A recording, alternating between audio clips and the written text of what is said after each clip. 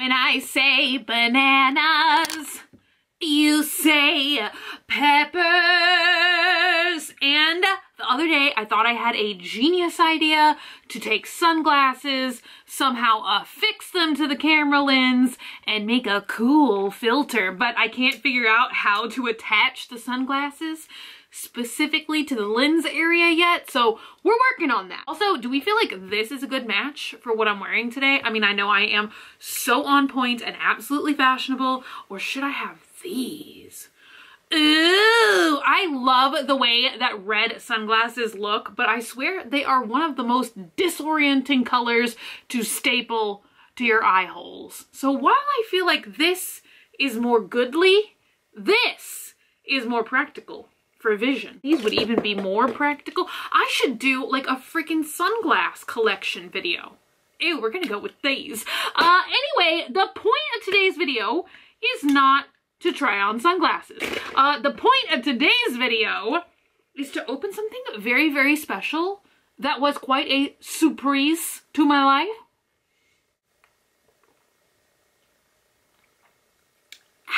I don't know if I'm still quite 100% accepted this flavor. Glacier Cherry. Did anybody watch my last tea vlog on Graveyard Girl? Because if so, Glacier Cherry was also featured in that video. And I thought that I 100% committed to this flavor choice versus Lemon Pepino, which is my normal sacred Gatorade choice. But now I don't know.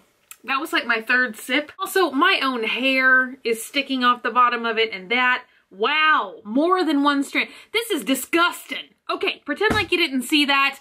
Welcome to the real point of today's video now that we're 3 minutes in. I accidentally opened a very awesome Swamp Family / possibly Banana Peppers package because I have the same P.O. box, and when we do Banana Peppers mail unboxings and Swamp Family Graveyard Girl mail unboxings, it's all the same mailbox. So sometimes I don't know.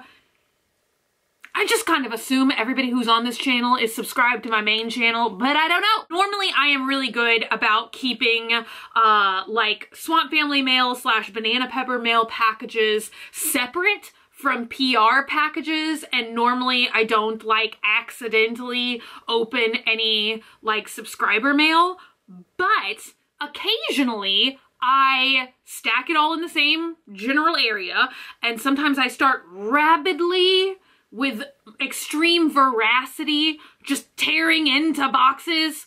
Blah, blah. I was about to say like I was looking for a can of SpaghettiOs, but that analogy makes no sense. But anyway, I accidentally opened this package, and when I opened it, I was like, oh my god, this is amazing, and there's so much in here. I feel like it should have its own little moment. Also, I thought it was perfect to bring to this channel because I've only made one other video like this, I think 1 to 2 years ago. If I remember correctly, it was like kind of one of the first videos that I ever made on this channel where I got my first ball jointed doll. Now I've just revealed to you guys this, well, the title of the video probably did that already. Also, I don't need this today, but I thought you guys would want to know because I brought it up in the last Banana Peppers video that I couldn't find my special box cutter. I found it. I wrote exactly what was on the exterior of the box. On the exterior of this box, it did not come with a letter or anything unless we start to dig in here and maybe there's a letter somewhere inside. The name escapes me how to pronounce, of course. We're gonna give it a good college try. It was actually abbreviated from ML, so I'm just gonna try and say the first name, which is Merladies? Merladies. I love that name. It literally sounds like a name that would come out of like Knights of the Round Table, you know? Right? Merlin, Guinevere, Arthur. It's kind of boring.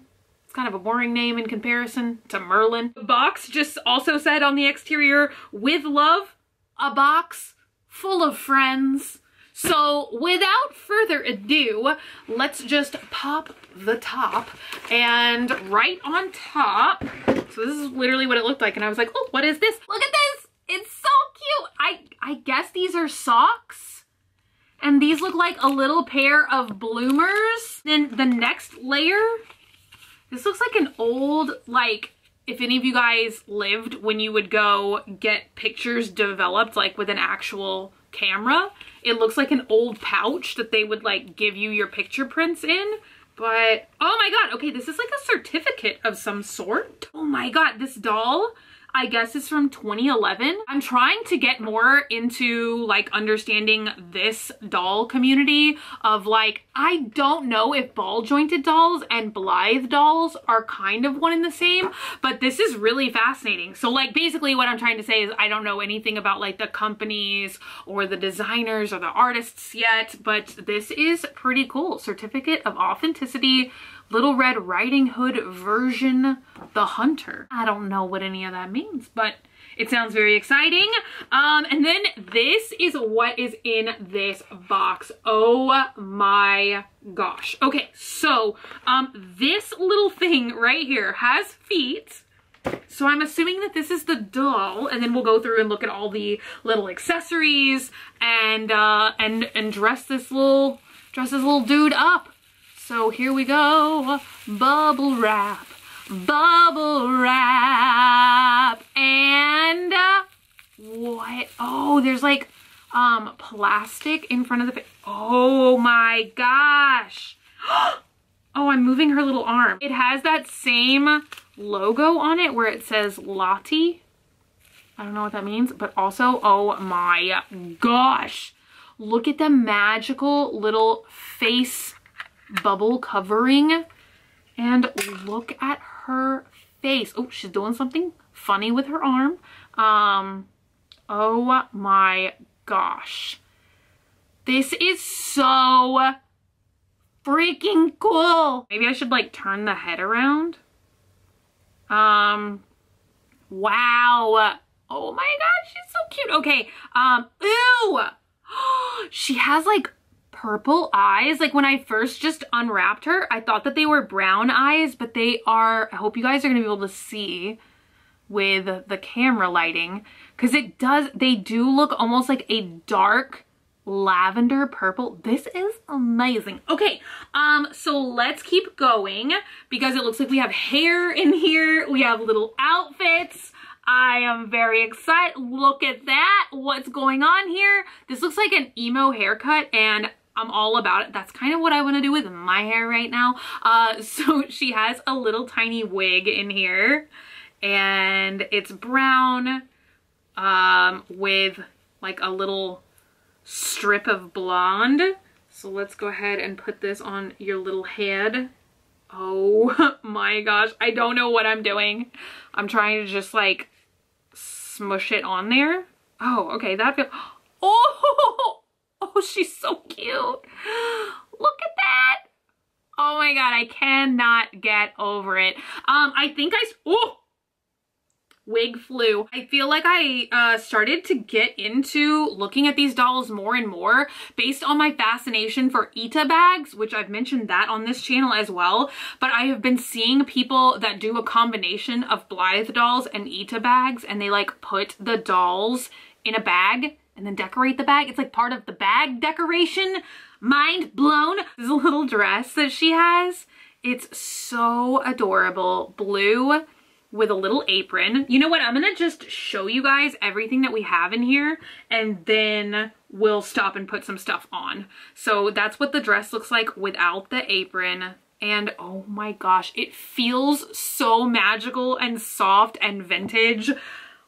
Also on the side that the doll was on, it looks like we have these cute little stocking socks that are blue with white stripes. I almost said black and white. No, they're not. Oh, I know I'm just gasping and saying, oh my god, at everything I touch, but it just gets cuter and cuter. This is a little pair of shoes. This whole outfit kind of looks a little Alice in Wonderland, right? Like the stockings, the little shoes. I hope I'm even gonna be able to show you. Oh my god. They have like a little pearl bead detail on the sides. I'm trying to think of what these shoes are called. Mary Jane's, loafers. Somebody help me out with this. And then the insides. Oh, I wish you guys could see. Hopefully you can. Like the insoles actually have like a pattern to them. They look like a little floral paisley. Like it looks like a real branded shoe. You know what I'm saying? It looks like a miniature human shoe. So many details. Things that I don't fully understand right now. We have 2 bits of string. That's gonna take some help in the comments or some videos on YouTube. And then, much to my complete surprise, we have eyeballs. This whole experience reminds me of one of my favorite episodes of The Twilight Zone, which is I Sing the Body Electric. If you haven't watched it yet, you should watch it. I'm just rolling eyeballs out of a bag at, I think it's like 6 in the morning right now. Yes, 5:57. My sleeping schedule is so wacko all over again. Wow, these are like blue glass eyes and they are beautiful. Very impressive. I don't know how to change the eyes. There is like a seam here, so I'm assuming I could just pop open the cranium. I think that like putting the eyes in, doesn't it involve like some kind of, I don't even want to call it ticky-tack, but you know what I mean. I think it involves like some kind of like putty process to help keep the eyes in place. That was all the goodies on the section that she came on. So now we're beginning on this side, which looks like, oh my God, there's a head rolling around in here. Oh, okay, look, maybe I can just open. No, I don't know what I'm doing. Oh, I can't. Oh my gosh. Shock and surprise at every turn. So this one is magnetic. I don't know if they're all magnetic, if just this one is magnetic. Ooh, okay. I'm just gonna set them in there, but yeah, they like won't stay on their own and my freaking camera is overheating already. I can't even believe it. I love this camera. I'm sure I've said this before, but I can literally only film 10 minutes at a time before I let it cool off and then finish. Oh, that's so cool. Look at the little face. This is absolutely amazing. Okay, I'm gonna just keep going and we'll see how far we get before the camera is like, no, I don't think so. This literally was kind of the first thing that caught my eye, and I'm not sure if it's for another outfit in here or if it goes under the Alice in Wonderland dress, because it is an adorable little petticoat crinoline skirt. So any skirts that she wears, this is just gonna like poof them out. I didn't even see these at first. Look at these.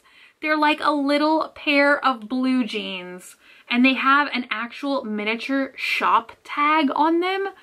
But look at that. Little belt buckle, little pockets on the little butt holder pockets. Next, oh, maybe this is the dress for the crinoline. Yeah, that really would look so cute. So it is like a white ruffly dress, and they all have these teeny tiny little zippers in the back. For those of you guys who love miniature stuff, like when we unboxed like the 7 surprise real grocery balls, I could see you guys loving these as well.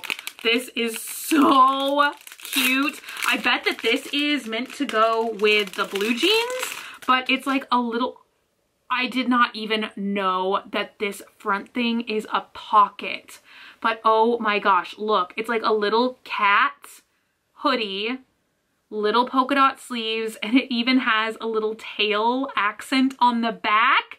That's so cute. So she can put her hands in the front pocket. Why do I love things, love things like this? Up next, we have a little hoodie. So this would be so adorable with the blue jeans as well. It snaps up in the back and it also has a little tag. The tags say TTYA. Maybe those of you guys watching this in the Blythe / ball jointed doll community would know. TTYA jeans. So cute. Up next, we have little pantaloons, little bloomers, just my style. Yes. Next, oh, it's like I predicted the future because I said black and white stockings for the blue and white stockings, but there are black and white stockings and it looks, oh my gosh, they're like little panties. So we have little black and white, or are these navy? No, these are black and white, I think. Little black and white stockings and little panties for her little butt. so she doesn't have to be a little naked. That's like the littlest pair of underwear I've ever seen. Next are these mittens or socks. I don't know. I really cannot tell. They look really fancy, whatever they are. They've got these little like pearl accented buttons. You know what? It honestly looks like they would go perfectly with the little pearl accents on the Mary Jane shoes, but this is what they look like. They're like sheer and gauzy. And then they've got cuffs, which I'm still like, socks, gloves, which is it? Then we have hands, just a bag of hands so that she can do different gestures, peace signs, hands out, you know, stop in the name of love. The last accessory, oh my gosh, is this blonde wig. And I think that it's in curls. I think that's what these little paper tubes are. Yeah, oh my gosh, this feels so soft. This feels softer than my own human hair, mind blown. But this is amazing. It's actually like little bits of plastic or straws. That's what it is. It's 2 straws put together, keeping all of the curls set and in place. So that's what I'm gonna do right now is I'm gonna go ahead and remove all of the straws out of the bottom of the wig, let the camera cool down for a couple of minutes, and then should I get her dressed off screen and then just show you guys what she looks like? I feel like I have so many adorable clothing options that we need to do at least one wardrobe change. I'll be right back. Oh my gosh, so adorable. But also I think I went a little bit overboard because I was like, what do I want to dress her in first? Oh, I know, everything all together all at once. So I put on the Alice in Wonderland type dress, the little apron that came with, and then under that I was like, let's put the crinoline. And then under that I was like, let's put the little pantaloons? Is that the word I'm looking for? So cute. Also, of course, I put on the little shoes. Hopefully you guys can see them. I definitely think that I went overboard with all the layers, but it's so cute. So the only thing that honestly I could use a little help for in the comments, if you guys know anything about dolls like this, I am having a little bit of trouble with this wig cap fitting on her head. It seems like it's a lot smaller than her head. I've been trying to like stretch it out and stuff, but I obviously don't want to like ruin the wig because it is so beautiful and so soft. But yeah, I can't get it to stay on her head. Like I even tried to like flip it inside out and then like press it on. Oh my gosh.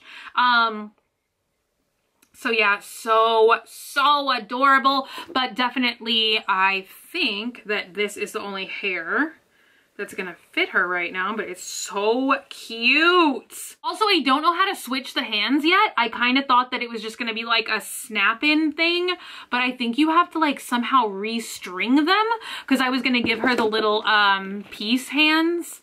But yeah, I don't know. I think that that's like a whole process that I do not have the knowledge for yet. I'm gonna go ahead and put the white dress on next, and then we'll finish up with the little like jeans hoodie ensemble.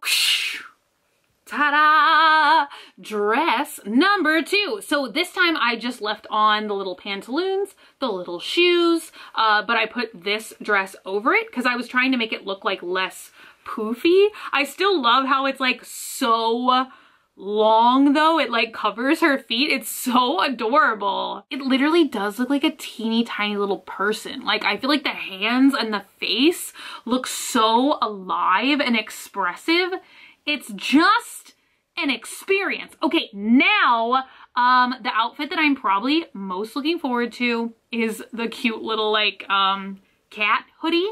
So we're gonna put that on with the jeans. I don't know if I'll be able to layer the hoodie over that, but we'll see. We'll see what we can do. I hesitate to tell you guys how long it took me to put these little blue jeans on her. And when I tell you, it was a process, ankles twisting, feet backwards, but We finally got it done, and I think that this is my favorite outfit.